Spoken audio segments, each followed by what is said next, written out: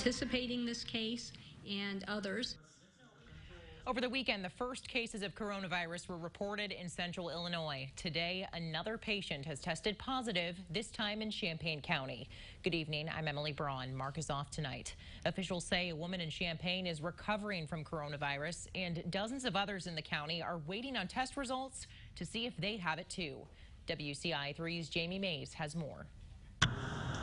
A woman in her 50s is in isolation after testing positive for coronavirus.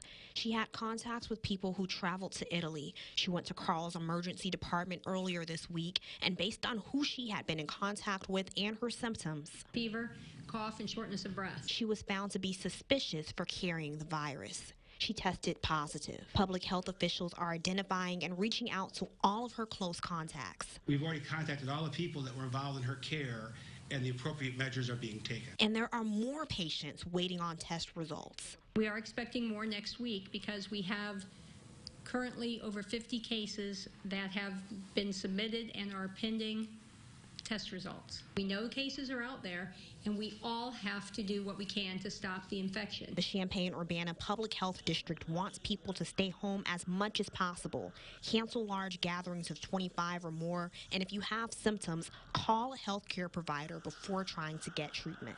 By isolating yourself when you're sick, by staying away from other people when you're well, that's how we're going to stop the virus, and that's how we're going to keep from overwhelming our healthcare system.